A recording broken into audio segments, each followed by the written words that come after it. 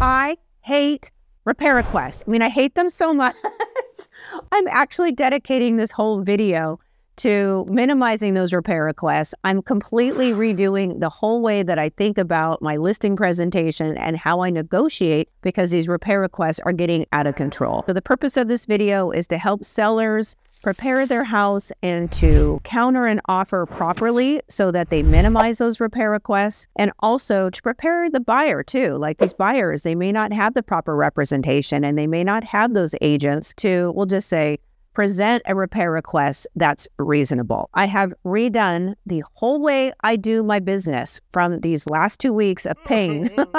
In that, I am approaching my listing presentation and the way I respond to offers. I will share what I'm doing as one of the top selling agents in Orange County, California. I think you're going to get a lot of benefit out of this. And of course, if you do, I'd really appreciate if you can smash that like button and subscribe to my channel. Now, all property in California, and I'm sure a lot of states do the same thing, they sell the property in as-is condition. Now, if your state does not write that into the contract, I highly suggest that you write that into your offer, that the property is being sold as is.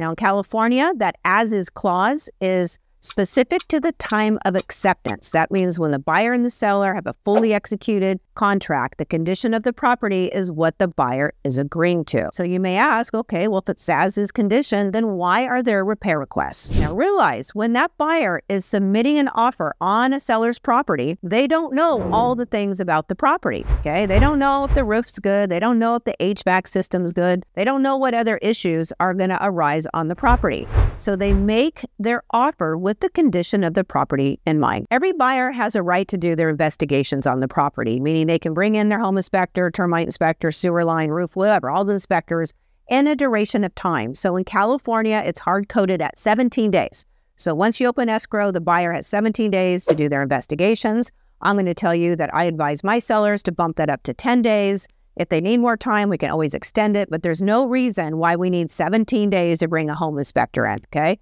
Now, once again, if there's further investigations that are needed, you can always negotiate that out farther if you're a buyer. But in my experience, we always get it done in 10 days.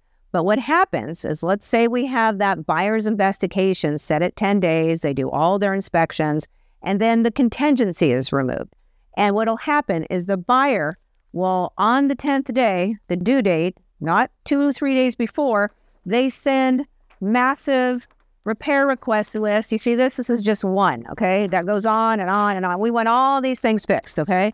And if you don't fix these things, we're not going to sign off on our contingency removal. So they hold the seller over the barrel saying, hey, fix this or we may not move forward. I hate that. I hate that. Now, if you're a buyer, you know, what do? You just got all these reports like, oh, what do I do with this? Is this even something I should be purchasing? And that's where that buyer's agent should really help guide you through the process. They're going to know what things in that report are big ticket items or things that you should negotiate. The repair request that I got here was a total joke. They're asking for stupid cosmetic things. In fact, things that didn't even show up on the home inspection. And in my opinion, that was bad guidance from the buyer's agent. Because if you produce something like this to the seller, they might get so emotional and say, forget it. I don't even want to deal with you. You got to realize most sellers are beyond frustrated. They're tired. They've already opened up the house 100 times. They've already negotiated on price a little bit. They're trying to move. And now you give them this repair request that may or may not be reasonable. Okay. And if you present an unreasonable request, you could get the seller so upset that they're not going to cooperate at all. Whereas if you were a buyer and presented a respectful repair request that made sense, more than likely the listing agent and the seller would say, okay, that seems fair. So don't get too aggressive if you're a buyer. I mean, be reasonable, okay? Be reasonable. You don't want to shoot yourself in the foot. So what are things that are reasonable? If there's any active leaks, in my opinion, that needs to be addressed. If there are electrical issues that are dangerous or any type of code-related electrical issues should be repaired. If there are any mold or any living organisms on the property like beehives or rats or termites should be addressed. Having the garage door that automatically retracts if someone were to walk underneath it is an important repair. Having smoke detectors, CO detectors, any major code-related issues on the property are things that I think a seller should address. Okay, this one totally annoys me. So if you're a buyer, you know, and you're buying a house from me, don't be offended. But But we do not make the request that the seller does all the paint touch-ups and removes the nail holes and spackles and textures. Like, first of all, they're trying to just get out of the house. And second of all, it would be a tremendous amount of liability for a seller to agree to that because, you know, let's say they do all the touch-ups and they're moving boxes, and there happens to be a scuff mark, they might have missed it, then you can go take them to small claims court and sue them for a new paint job if they agree to something like that. And realize this is a repair request. This is not a upgrade request.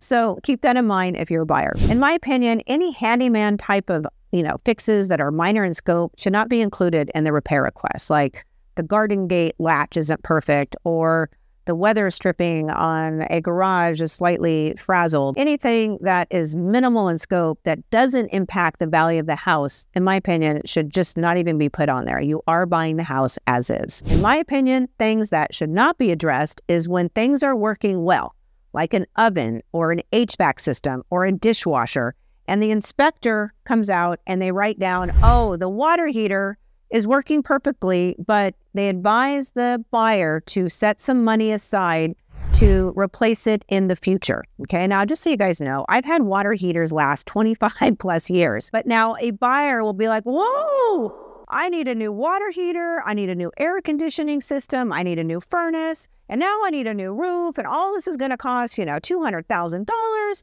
And so I'm gonna go launch a request to the seller. Okay, that's unrealistic.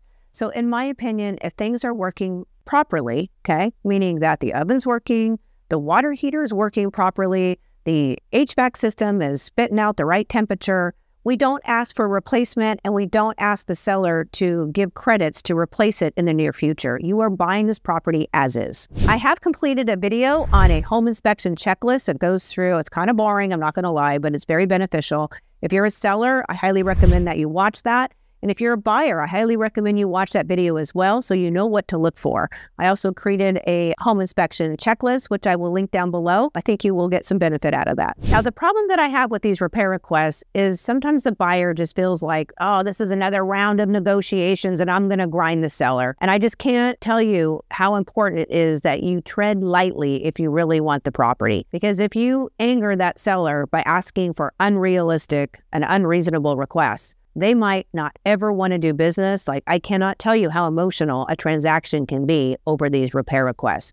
Be mindful, be thoughtful, be realistic. Now, there are a few things that you can do if you're a home buyer as far as addressing the home repairs that you find on your home inspection. You can ask the seller to reduce their price to cover the repairs. You can ask for a credit, or you can ask them to fix the repairs themselves, or you can do a hybrid model. Maybe you reduce the price, or maybe you offer some cash to repair some items, but you want some repairs to be done before close of escrow. Now realize that seller can always say no. So this is another round of negotiations, and hopefully you're working with an agent that can guide you wisely on how to navigate through the repair request. The number one biggest risk as a seller and a buyer with agreeing to these repair requests is that the buyer is not going to be satisfied with the quality of the repair the seller makes. Now, you have to understand the seller's perspective. They're like, okay, I got to fix these little handyman items, or, I'm going to hire Joe the plumber to come out and just have him fix it. Well, these buyers are thinking they're going to get a brand new property. So when they go through that final walkthrough and inspect the repairs, they may not be satisfied, hold up escrow, and it could be a whole thing. Had this happened before, it was a nightmare, and I knew the seller I was dealing with. They're not going to do the highest quality whatever because it's no longer their house. So as a buyer, I'm always going to recommend that if you want repairs, I would make a credit request and do it the way you want to do it. Hire your own vendors to do it. If you are a seller, I'm also going to make the same recommendation. Now, a lot of these sellers are like, no way, I'm not putting money in it. I can fix some of these things. Now, you just heard the reason why I do not like sellers making those repairs, because more than likely, they're not going to do it to the quality that the buyer is expecting, and it can be a major ordeal. So we're going to avoid that. If you're watching my channel, and if you ever hire me for any of the listings, you're going to see me be really hard on that, because we want to avoid this type of poo-poo. It's aggravating, and it doesn't serve anybody involved. Now, the other major issue that I have with these repair requests is that we're waiting way into the process before we're even negotiating these repairs, which the repairs, usually the negotiation can last 2 or 3 days. So now we're already farther down the process. And let's say it's a 30-day escrow. We finally get agreement on what we're repairing. And then the seller has to go find another property, or they have to get moving, and they got to transfer their kids' schools, and it's a mess. And now you're asking them to do all of these repairs that they may not have the time to do, and the vendors that can do them might be completely booked up. So you're putting undue pressure on the seller, and let me tell you, they don't really appreciate it, and sometimes they say, phooey, I'm not going to do it anyway, and you can either decide to buy my property or not, because remember, this repair request is not tied to the purchase agreement, okay? It's a separate agreement. In California, we have escrows. The escrow company does not get a copy of the repair request, nor does your title company, nor does your lawyer, nor does your mortgage company, okay? No one gets a copy of that repair request other than the seller and the buyer and the realtor involved. So what am I doing different to avoid these repair requests for the sellers that I represent? I started doing this a few months ago, and that is I am ordering a home inspection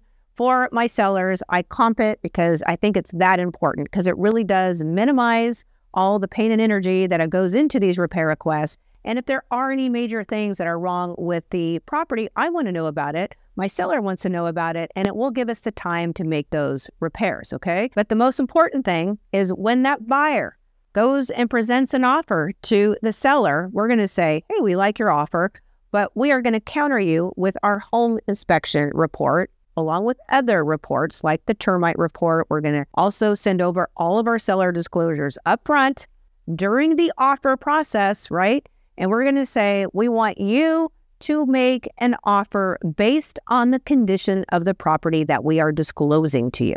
So the buyer is going to come back and they're going to say, oh, we understand. We see your reports. We're in agreement. And this is the price we are going to provide for you on your property. So when that repair request or when that buyer's investigation is due, we are expecting no repair requests unless they want to hire their own home inspector, and that home inspector comes up with some significant readings. But more than likely, I hire the best inspectors, at least I think so, and we're not going to negotiate very much on that repair request. So that is the benefit. And if that buyer does come up and say, we want these repair requests, and they were on the home inspection that we provided them, we're going to say a hard no, I'm sorry, but we already disclosed that to you, and you made that offer with the condition of the property in mind. You guys see how that works? I love that. It's so much easier. It gives the seller time to make some repairs if necessary. And it also gives the reassurance for the buyer when they make the offer that they know a lot of information up front before even making that offer. So I'm really trying to revolutionize the way that we're selling real estate here in the United States of America. In my opinion, every buyer should have a better understanding of the condition of the property when they're actually purchasing the property. And one of the ways they do that is by being provided a home inspection. I always advise that the buyer hire their own home inspector just for their own due diligence. But I really like to minimize this repair request because it can cause, we'll just say, some really bad conflicts for the buyer and the seller. It can create undue emotions that inspire bad behavior and bad blood, and we want to avoid that as much as possible. Now, one more helpful little tip for watching till the end of the video, and that is the home inspection company that I use actually does the entire inspection, but at the bottom of their entire inspection, they go through all the repairs and give an estimated cost of repairs. And that's really important when you're negotiating with the buyer, because in my experience, most buyers overestimate the cost of repairs. So if you are a buyer, or even if you're a seller and you're looking for a home inspector, ask them if they will actually give an estimated cost for those repairs. So if you are a home seller and you don't want to make those repairs, at least you have an estimated cost, and you can even credit the buyer if they do in fact request it. My name is Audra Lambert, and I'm one of the top selling agents here in Orange County, California. If you got any benefit out of this video, please smash the like button and subscribe to my channel. I would greatly appreciate it. Thanks so much for watching, and I'll see you in the next one.